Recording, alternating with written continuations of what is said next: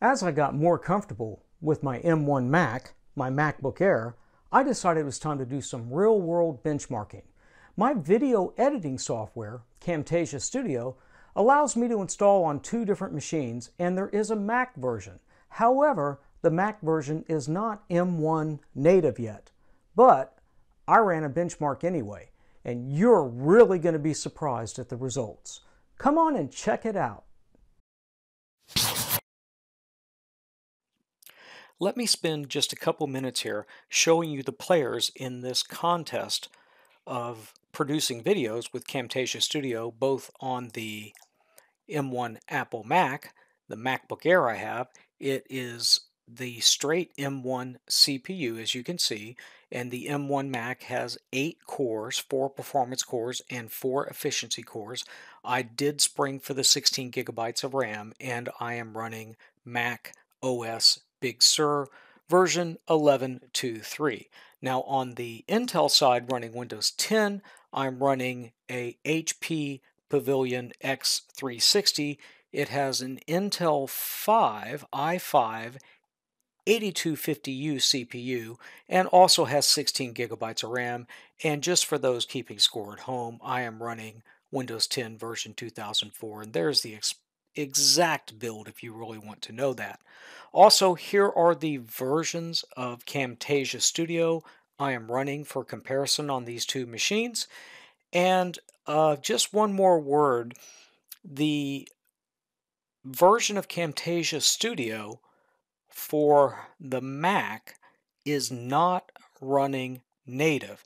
The M1 CPUs, also known as Apple Silicon, use the ARM instruction set, and that is not compatible with the previous Intel AMD x86 instruction set. So what Apple does to run an Intel x86 application on the M1 is they cross-compile it into an Apple Silicon binary and then run it. And that product is called Rosetta 2, and it does a pretty amazing job. And let's get into the time-lapse comparison. So on the Mac, I took my project I did a couple weeks ago on the PC, Kilowatt EZ, and I brought it over to the Mac Camtasia Studio. I'm just running it at HD resolution and left the profile, all the settings at the default settings, and then I told it to export it to an MP4.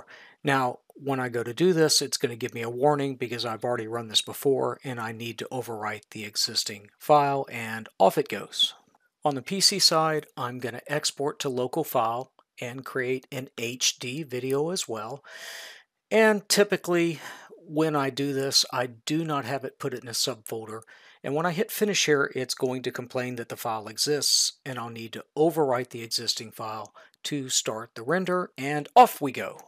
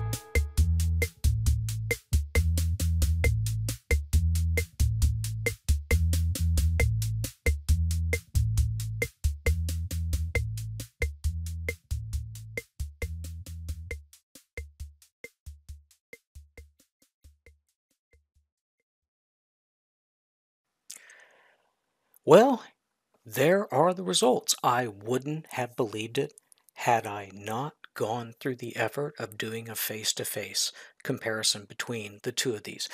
Camtasia Studio on the M1 MacBook Air renders a heck of a lot faster. 3 minutes and 45 seconds versus 21 minutes and 39 seconds for the exact same project on Camtasia Studio. Or the M1 Mac is 577% faster. Another way of looking at that is the M1 Mac only took 17% of the time of the Intel i5 CPU on Windows. And what really makes this amazing is the fact that Camtasia Studio is still running under Rosetta 2. It's being cross-compiled to the ARM command set. It is not yet a native app. When we get a native version of Camtasia Studio, I will repeat this benchmarking.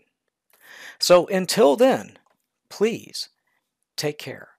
And don't forget to do that thing at the end that YouTube creators ask you to do, because that might be beneficial to them. But, you know, I don't want to say that because everybody says that in their videos. Take care.